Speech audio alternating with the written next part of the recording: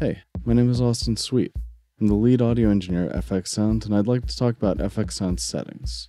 Knowing where everything is and how it works will help you troubleshoot issues and use FxSound better. When you expand the FxSound window, you get access to a lot more settings. We're going to focus on configuration and go into effects, presets, and EQ in other videos. From the main menu, you can actually access some settings directly, like playback device.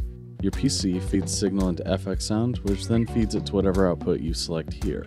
If you're ever not hearing your audio, make sure to check this. To get to the rest of the settings, click here. You can see a list of keyboard shortcuts and disable them if needed. You can see your current account information and manage your login and subscription.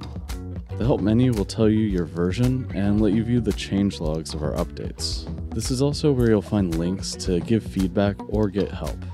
Here's the place you'll come to check for updates and to make sure you're always on the latest version. One last tip. You can actually access most of FxSound's actions and settings without even opening the app. Just right-click on the icon down in your toolbar and check out everything that's available.